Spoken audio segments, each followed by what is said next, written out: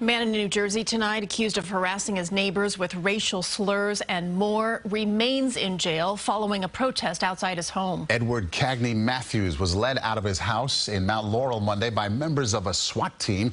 Demand for his arrest grew as a video of a racist rant directed at a black neighbor went viral. CBS 2's Alexandria Hoff has more. It was a dramatic home removal for a man who many claim had been harassing neighbors outside of his Mount Laurel home for years. It's not Africa. Friday, 45-year-old Edward Cagney Mathews was charged with bias, intimidation, and harassment after police were called to the 3600 block of Gramercy Way. Shortly after, a disturbing video went viral where police say Mathews was shouting offensive and racial slurs. This monkey over here, this monkey over here. Monday afternoon, protesters arrived to his home demanding police take Mathews into custody. These charges were put in front of a judge. The judge decided that they should be on a summons.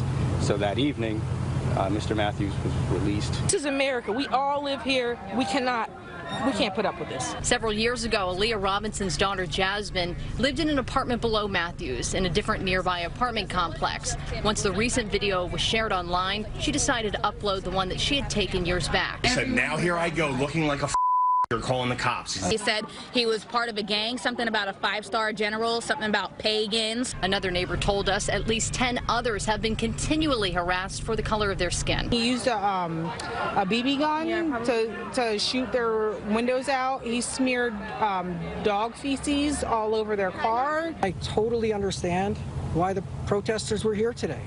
They had seen videos that weren't available to us on Friday night that were even worse. The protest that had remained calm all day got heated as police and SWAT units pulled Mathews from his home. Several bottles were thrown at Mathews' home and at police, but many community members urged that action to stop. That was CBS 2's Alexandria Hoff reporting from Mount Laurel in South Jersey. Prosecutors say Mathews will remain in jail until a hearing, which will likely happen on Friday.